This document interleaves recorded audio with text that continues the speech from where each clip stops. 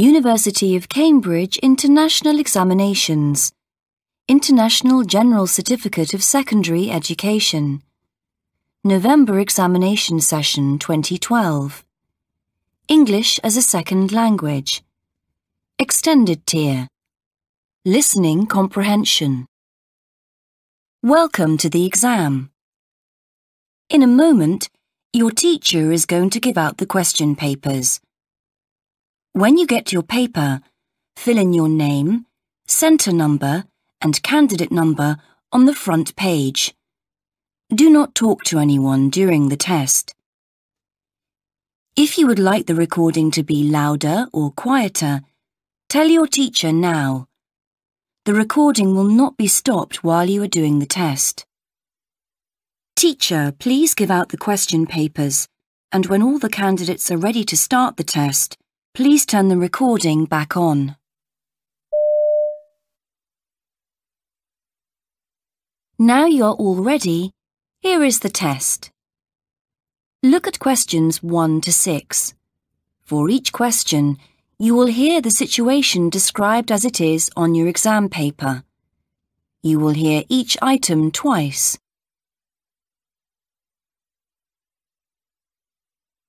Questions 1 to 6. For questions 1 to 6, you will hear a series of short sentences. Answer each question on the line provided.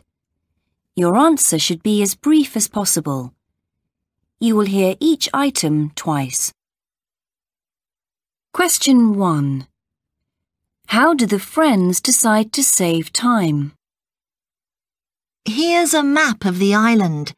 We are meeting Matteo at 12 here at the southernmost point. Easy.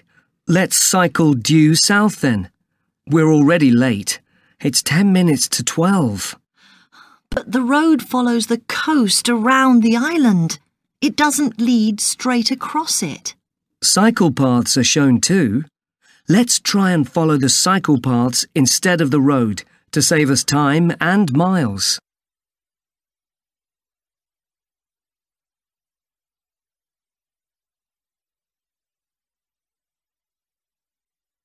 Here's a map of the island. We are meeting Matteo at 12 here at the southernmost point. Easy. Let's cycle due south then. We're already late. It's 10 minutes to 12. But the road follows the coast around the island. It doesn't lead straight across it. Cycle paths are shown too. Let's try and follow the cycle paths instead of the road to save us time and miles. Question 2. What are the 2 disadvantages of catching a direct train? When does the train to Ho City leave, please? Can I travel direct or do I need to change trains? There's a train leaving in 5 minutes from platform 8. You will need to change trains and platforms twice for that one. You can wait and catch the direct train from platform 11, but it's not due for 58 minutes, and there's extra to pay for that service.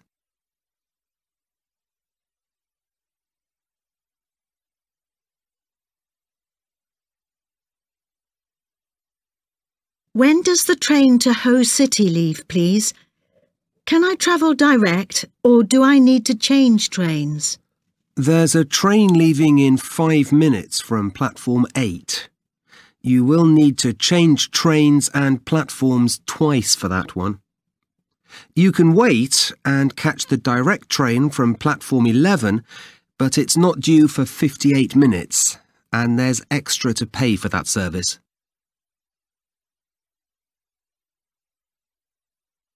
Question 3.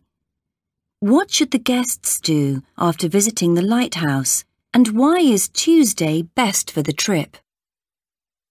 Andrew, where can we take our Pen friends when they come to stay for the school exchange visit? I'd suggest a harbour trip, Peter. You can show them the whole coastline from there. Walk up to the top of the lighthouse on the rocks at the edge of the harbour. That's a good idea, Andrew. We can end the day at the cafe on the quay, where you get on the boat. Yes, Peter. And if you go on a Tuesday, there's a firework display in the evening too.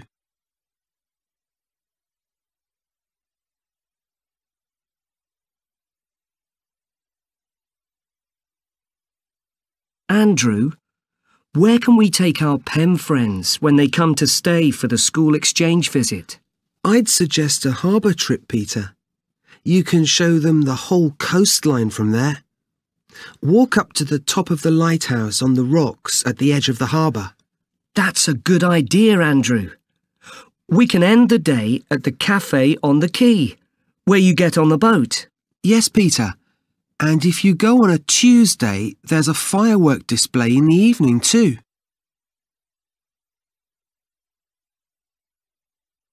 Question 4. What is the emergency contact number? The dental surgery is now closed. Our opening hours are weekdays between 9 a.m. and 4 p.m. For emergency treatment out of hours and at weekends, please telephone 0888 3244 943.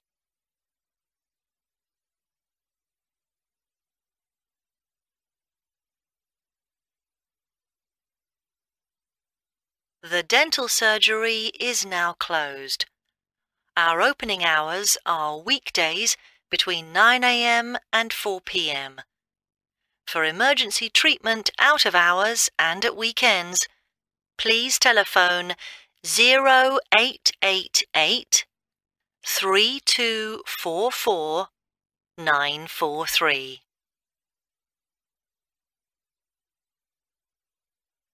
Question 5. Which subject does Mark choose for his book review? And where will he find the book? Mrs. Smith, I need to choose, read and review a book for my English homework. Can you help me, please? Certainly, Mark. Tell me what type of books you like. Adventures? Biographies? Mysteries? No, none of those really. I'm only interested in racing cars. We have lots of books about racing cars. They are on the second shelf of the third bookcase. Help yourself, Mark.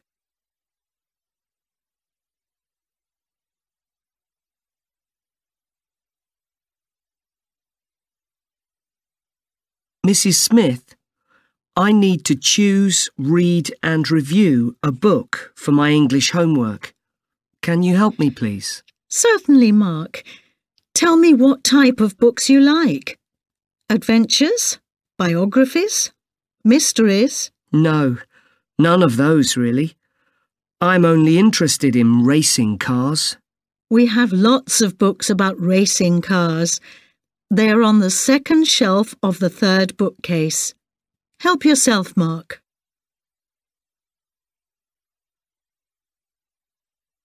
Question 6. Which solution does the customer choose and why? Can you help me? I bought this radio from you yesterday for £9.99. I switched it on, but it doesn't work.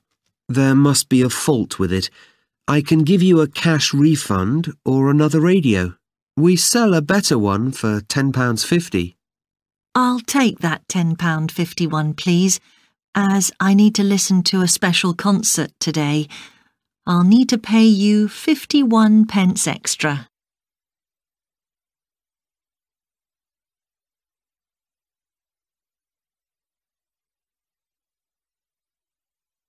Can you help me? I bought this radio from you yesterday for £9.99. I switched it on, but it doesn't work. There must be a fault with it. I can give you a cash refund or another radio. We sell a better one for £10.50. I'll take that £10.50 one, please, as I need to listen to a special concert today. I'll need to pay you 51 pence extra.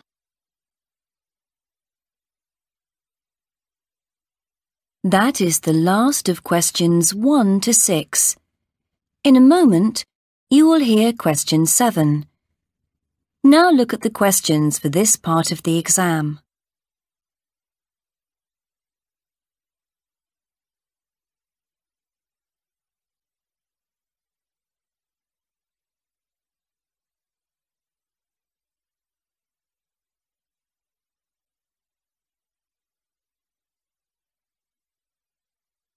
Question 7.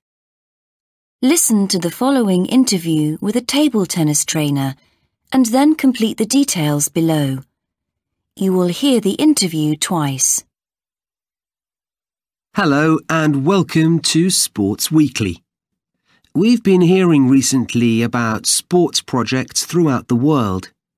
This week our focus is on table tennis. Celine Kaya, table tennis star, is here in the studio to tell us more. 2012 is an Olympic year. Sports teams all round the world trained for this huge event. My own involvement has been with the Ping Worldwide Table Tennis Project. That sounds interesting. How has that project helped to promote the status of table tennis as a world sport? Branches of this international project have promoted table tennis in many countries. Ping Australia and Ping UK are 2 examples. I think I've heard about that project. Didn't you set up tables in parks and at train stations? Your aim was to encourage commuters on their way to work, shoppers and tourists to play table tennis. Yes, that was in 2010. Celebrities played games of table tennis to give us more publicity. You probably read about us in the newspapers. You might well have played on the open-air tables in Hyde Park, London, right by the Serpentine Lake. I did. Luckily, it wasn't raining. It was good that you provided bats and balls for us too. We provided equipment with a label on saying, "Please return after use," and it seemed to work. Have there been other projects like yours? Yes, but they were mainly art and music projects. There were painted animals in capital cities around the world. Then, in summer 2009, there were 30 pianos placed around London with a sign saying, "Play me, I'm yours," to encourage an interest in playing instruments and music. All these projects were very successful, but my aim has been to promote table tennis. Celine, well done. Thank you. We even organised a match with teams from 2 rival rail companies at one main station. Explain your own role within the project for us, please. I have been very privileged to be appointed team coach for a squad of young Olympians. This role has involved a lot of travel and much intensive work, but the reward of the job is seeing the progress of the young players. What advice could you give to anyone interested in training in table tennis for the next Olympics? Visit the website playtabletennis.com to find local clubs, coaching and tournaments. Most importantly, just play table tennis on a Ping Worldwide table in the park, or even on your desk or on your kitchen table. It's all good training.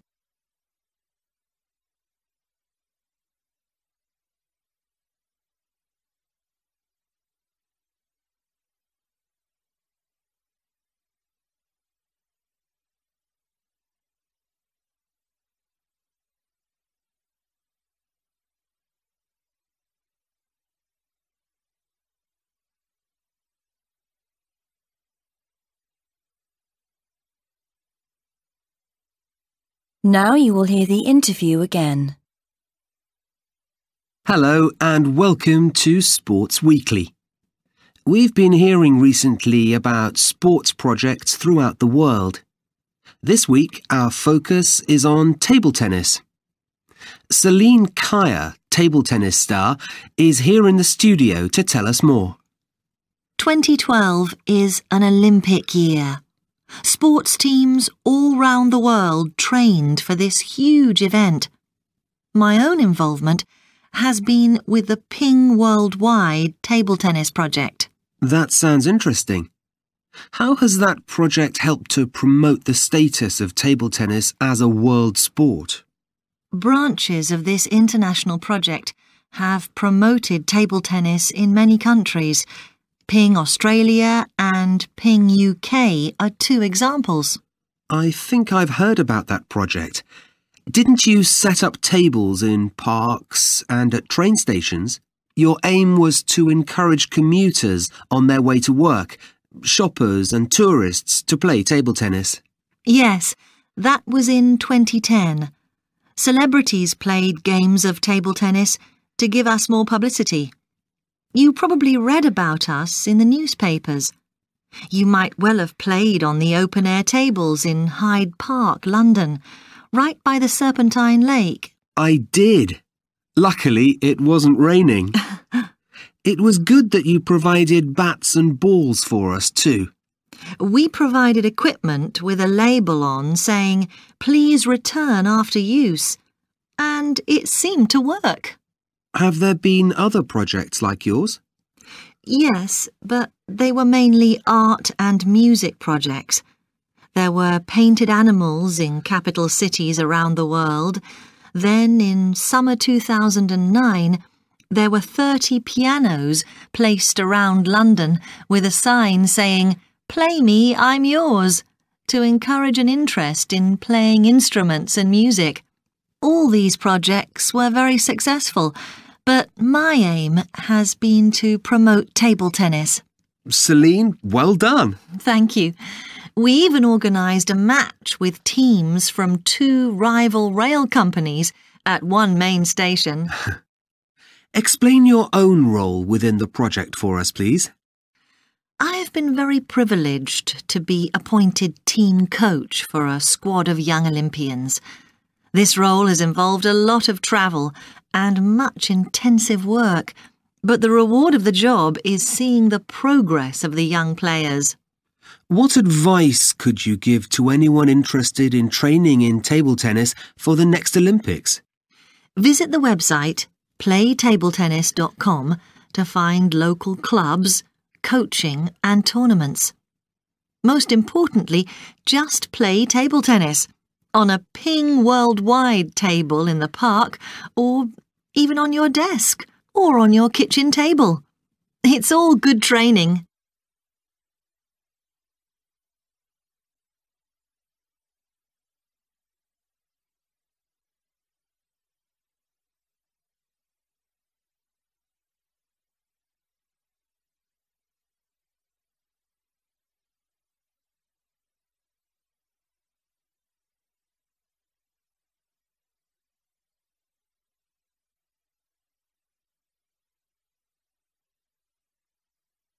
That is the end of question 7. In a moment you will hear question 8. Now look at the questions for this part of the exam.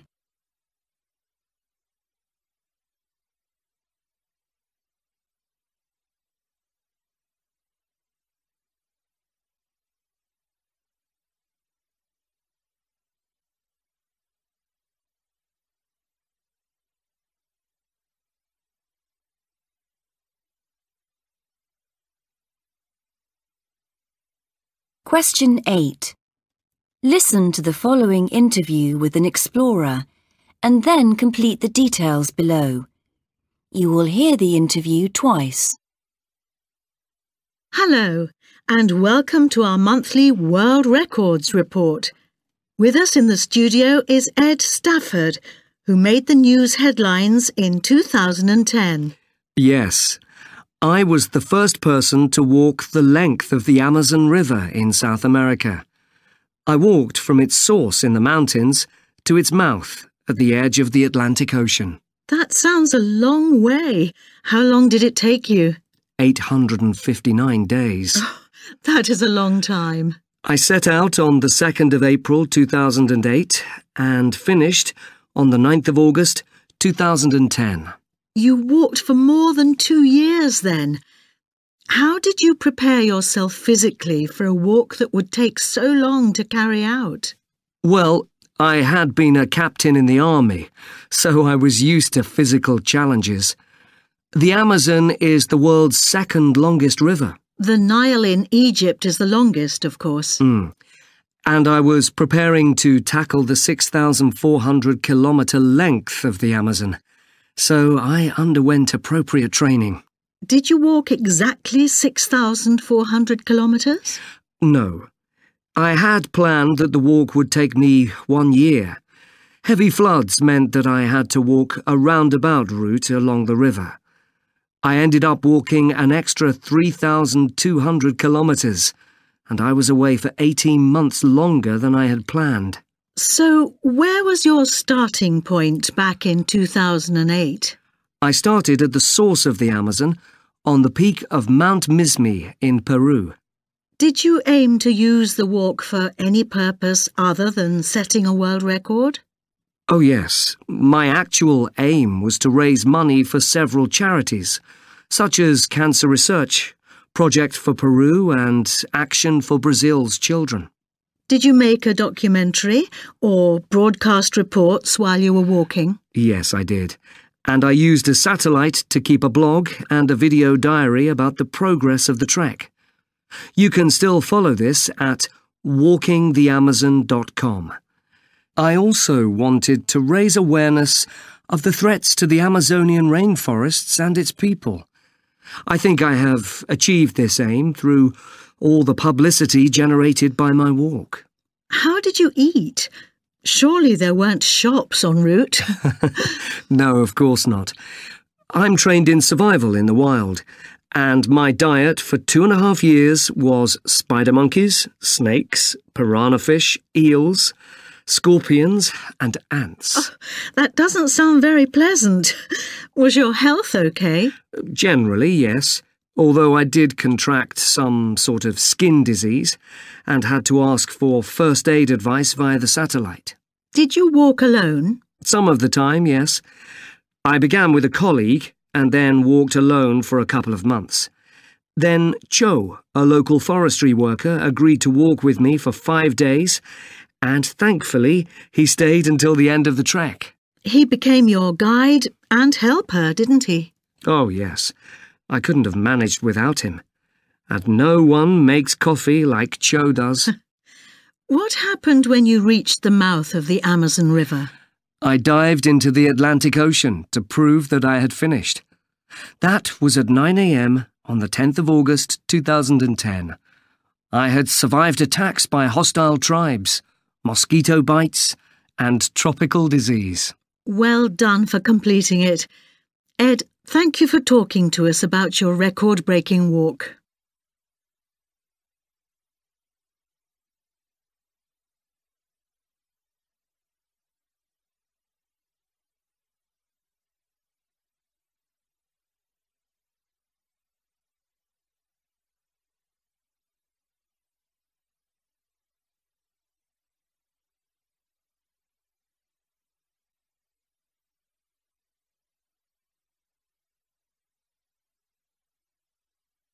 Now you will hear the interview again. Hello, and welcome to our monthly World Records report. With us in the studio is Ed Stafford, who made the news headlines in 2010. Yes, I was the first person to walk the length of the Amazon River in South America. I walked from its source in the mountains to its mouth at the edge of the Atlantic Ocean. That sounds a long way. How long did it take you? 859 days. Oh, that is a long time. I set out on the 2nd of April 2008 and finished on the 9th of August 2010. You walked for more than 2 years then. How did you prepare yourself physically for a walk that would take so long to carry out? Well, I had been a captain in the army, so I was used to physical challenges. The Amazon is the world's second longest river. The Nile in Egypt is the longest, of course. And I was preparing to tackle the 6,400-kilometre length of the Amazon, so I underwent appropriate training. Did you walk exactly 6,400 kilometres? No. I had planned that the walk would take me 1 year. Heavy floods meant that I had to walk a roundabout route along the river. I ended up walking an extra 3,200 kilometres, and I was away for 18 months longer than I had planned. So, where was your starting point back in 2008? I started at the source of the Amazon, on the peak of Mount Mismi in Peru. Did you aim to use the walk for any purpose other than setting a world record? Oh yes, my actual aim was to raise money for several charities, such as Cancer Research, Project for Peru and Action for Brazil's Children. Did you make a documentary or broadcast reports while you were walking? Yes, I did. And I used a satellite to keep a blog and a video diary about the progress of the trek. You can still follow this at walkingtheamazon.com. I also wanted to raise awareness of the threats to the Amazonian rainforests and its people. I think I have achieved this aim through all the publicity generated by my walk. How did you eat? Surely there weren't shops en route. No, of course not. I'm trained in survival in the wild, and my diet for 2.5 years was spider monkeys, snakes, piranha fish, eels, scorpions and ants. Oh, that doesn't sound very pleasant. Was your health okay? Generally, yes, although I did contract some sort of skin disease and had to ask for first aid advice via the satellite. Did you walk alone? Some of the time, yes. I began with a colleague and then walked alone for a couple of months. Then Cho, a local forestry worker, agreed to walk with me for 5 days, and thankfully he stayed until the end of the trek. He became your guide and helper, didn't he? Oh, yes. I couldn't have managed without him. And no one makes coffee like Cho does. What happened when you reached the mouth of the Amazon River?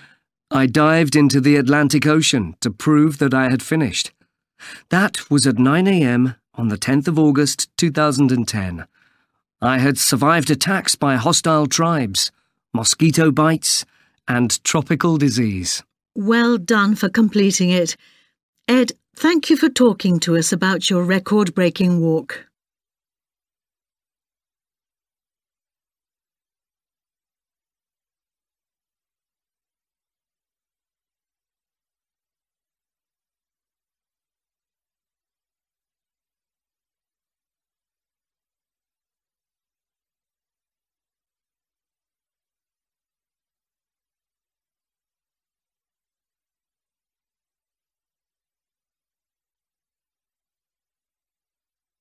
That is the end of question 8.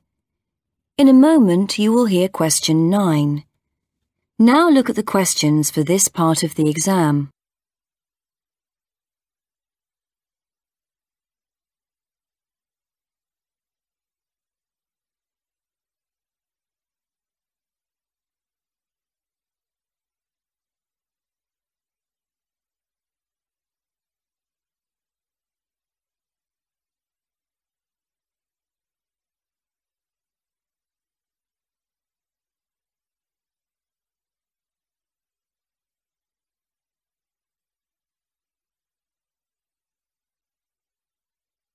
Question 9. Listen to the following interview about a huge crab, and then answer the questions below. You will hear the interview twice. Welcome to our wildlife programme. Today we are at the Sea Life Centre and our focus is the Pacific Ocean, or more specifically, 300 metres under it. Gabby Garcia is with us to tell us more. Hello, I'm Gabby Garcia and I am the director of this Sea Life Centre. What is a Sea Life Centre, Gabby? You can find our centres all over the world. We aim to bring the mysteries of the oceans to your doorstep. Visit us and you can handle an octopus, see a shark at close quarters, and learn many facts about the undersea world. And your centre has a new addition. Yes, our new visitor is a 1.5 metre long, 20-kilogram crab. Now that's almost as tall as you. Our Japanese spider crab is the largest ever found, and it is visiting our centre for a short time, so come and see it for yourself. It sounds huge. It is. We've called the crab Crabzilla, like the famous cartoon lizard monster Godzilla. This is because of the crab's size and because it comes from the sea around Japan, which was also Godzilla's home. For how long is the Japanese spider crab staying at your centre, Gabby? It will be with us until next March, when it'll be taken to its permanent home. Oh, so we have a bit of time yet. Mm. Tell us about these huge crabs. Are we likely to meet one when paddling in the sea? I doubt it. These crabs usually live in deep water, about 300 metres below the surface of the Pacific Ocean, or even deeper. Are they always that size? This species of crab can grow wide enough to be able to grab and pick up a car, just like in a monster film. But what about the other crabs in your Sea Life Centre? Won't they be worried by the arrival of the monster Japanese spider crab? No, I don't think so. He's a gentle giant, not aggressive, and he won't eat them. What does such a crab eat? Humans? The crab usually eats seaweed, small fish, plants, and sea snails. Can you describe its appearance, please? I'm worried I might meet one. It has 10 legs like all crabs, 2 of which are used for feeding. These have pincers with rows of teeth on them, which are used to catch and tear up food. Oh dear. Do they ever come on land? Sometimes. You will know if you meet one. Its body is dark orange, and there are white spots on its legs. The crab's eyes are at the front of its body, with 2 short horns between them. Do people eat spider crabs? Yes. They are enjoyed for their delicious taste. Won't they become endangered? Fishermen are forbidden from catching them in the spring when they lay their eggs. Does any animal species hunt the spider crab, or is it too big for that? Actually, other animals do hunt these crabs, and we have seen spider crabs cover themselves with sponges and small sea creatures in order to hide from large predators. How clever! Gabby, thank you for talking to us. We'll visit your centre soon.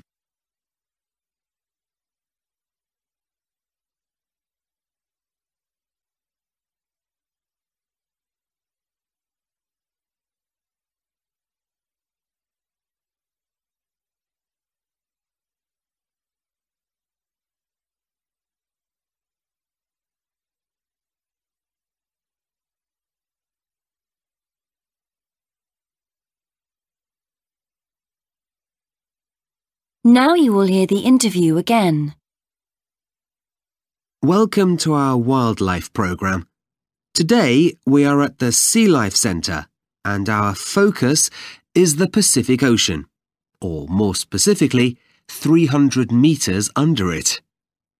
Gabby Garcia is with us to tell us more. Hello, I'm Gabby Garcia, and I am the director of this Sea Life Centre. What is a Sea Life Centre, Gabby? You can find our centres all over the world. We aim to bring the mysteries of the oceans to your doorstep. Visit us and you can handle an octopus, see a shark at close quarters, and learn many facts about the undersea world. And your centre has a new addition. Yes, our new visitor is a 1.5 metre long, 20 kilogram crab. Now that's almost as tall as you. Our Japanese spider crab is the largest ever found, and it is visiting our centre for a short time, so come and see it for yourself. It sounds huge. It is. We've called the crab Crabzilla, like the famous cartoon lizard monster Godzilla. This is because of the crab's size and because it comes from the sea around Japan, which was also Godzilla's home. For how long is the Japanese spider crab staying at your centre, Gabby? It will be with us until next March, when it'll be taken to its permanent home. Oh, so we have a bit of time yet. Mm. Tell us about these huge crabs. Are we likely to meet one when paddling in the sea? I doubt it. These crabs usually live in deep water, about 300 metres below the surface of the Pacific Ocean, or even deeper. Are they always that size? This species of crab can grow wide enough to be able to grab and pick up a car, just like in a monster film. But what about the other crabs in your Sea Life Centre? Won't they be worried by the arrival of the monster Japanese spider crab? No, I don't think so. He's a gentle giant, not aggressive, and he won't eat them. What does such a crab eat? Humans? The crab usually eats seaweed, small fish, plants, and sea snails. Can you describe its appearance, please? I'm worried I might meet one. It has 10 legs like all crabs, 2 of which are used for feeding. These have pincers with rows of teeth on them, which are used to catch and tear up food. Oh dear. Do they ever come on land? Sometimes. You will know if you meet one. Its body is dark orange, and there are white spots on its legs. The crab's eyes are at the front of its body, with 2 short horns between them. Do people eat spider crabs? Yes, they are enjoyed for their delicious taste. Won't they become endangered? Fishermen are forbidden from catching them in the spring when they lay their eggs. Does any animal species hunt the spider crab, or is it too big for that? Actually, other animals do hunt these crabs, and we have seen spider crabs cover themselves with sponges and small sea creatures in order to hide from large predators. How clever! Gabby, thank you for talking to us. We'll visit your centre soon.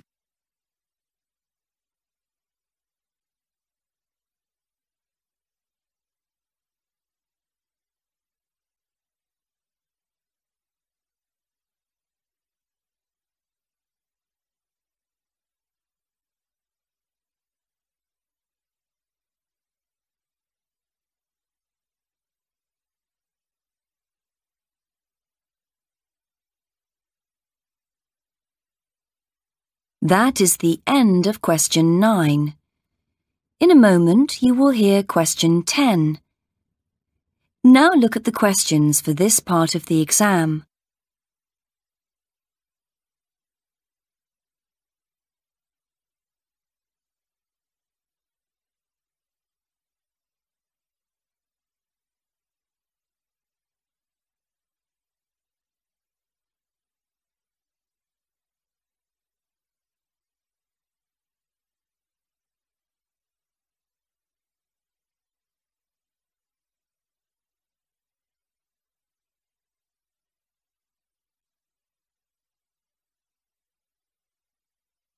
Question 10.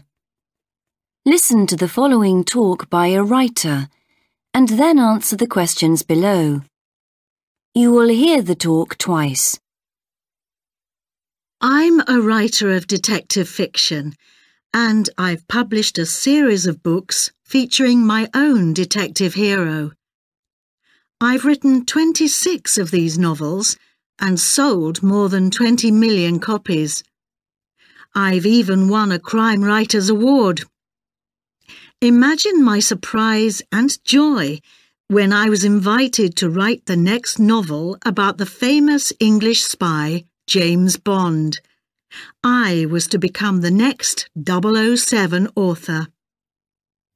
James Bond, 007, is a household name all round the world. Bond books and films are still widely read and watched, and there are Bond websites and fan clubs.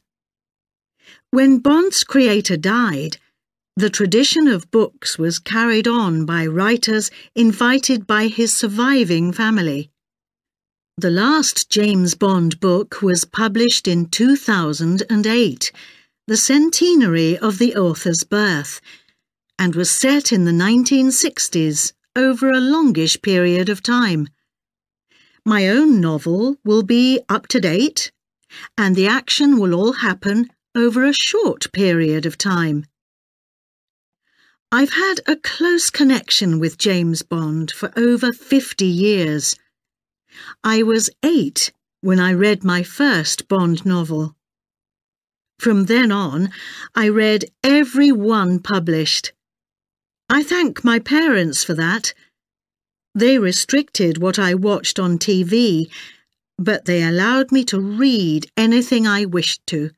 So, I read my father's Bond novels. When I was 11 years old, I wrote a mini-novel about a spy, based on the James Bond novels I had read, with my American father as the hero's secret agent. In fact, my early reading really decided the type of book, that is, detective fiction, which I would eventually write. If you are an aspiring writer, then I urge you to read, and read in order to see which branch of fiction, or indeed non-fiction, interests you most. It could be adventure, biography, crime, or specialist books, perhaps. Once you have decided what to write, then read as much as you possibly can before trying to write your own story. As a writer, I know that my strength must be to engage the reader.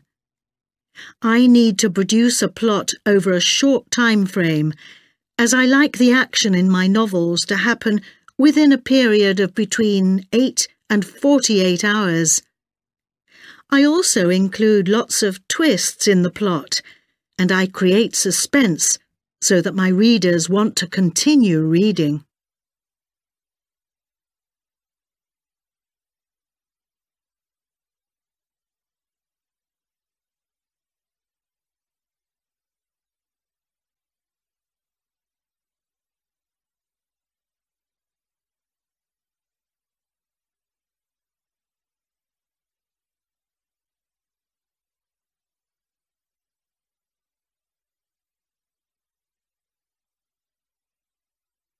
Now you will hear the talk again. I'm a writer of detective fiction, and I've published a series of books featuring my own detective hero. I've written 26 of these novels and sold more than 20 million copies. I've even won a Crime Writers Award. Imagine my surprise and joy when I was invited to write the next novel about the famous English spy, James Bond. I was to become the next 007 author. James Bond, 007, is a household name all round the world. Bond books and films are still widely read and watched, and there are Bond websites and fan clubs. When Bond's creator died, the tradition of books was carried on by writers invited by his surviving family. The last James Bond book was published in 2008, the centenary of the author's birth, and was set in the 1960s over a longish period of time. My own novel will be up to date, and the action will all happen over a short period of time. I've had a close connection with James Bond for over 50 years. I was 8 when I read my first Bond novel. From then on, I read every one published. I thank my parents for that. They restricted what I watched on TV, but they allowed me to read anything I wished to. So, I read my father's Bond novels. When I was 11 years old, I wrote a mini-novel about a spy, based on the James Bond novels I had read, with my American father as the hero secret agent. In fact, my early reading really decided the type of book, that is, detective fiction, which I would eventually write. If you are an aspiring writer, then I urge you to read, and read in order to see which branch of fiction, or indeed non-fiction, interests you most. It could be adventure, biography, crime, or specialist books, perhaps. Once you have decided what to write, then read as much as you possibly can before trying to write your own story. As a writer, I know that my strength must be to engage the reader. I need to produce a plot over a short time frame, as I like the action in my novels to happen within a period of between 8 and 48 hours. I also include lots of twists in the plot, and I create suspense so that my readers want to continue reading.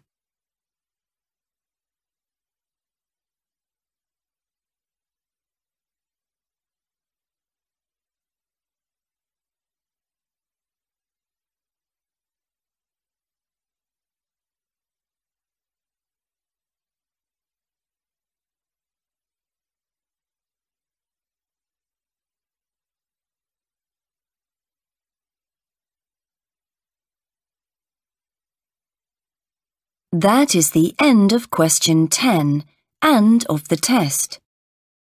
In a moment, your teacher will collect your papers. Please check that you have written your name, centre number and candidate number on the front of your question paper. Remember, you must not talk until all the papers have been collected.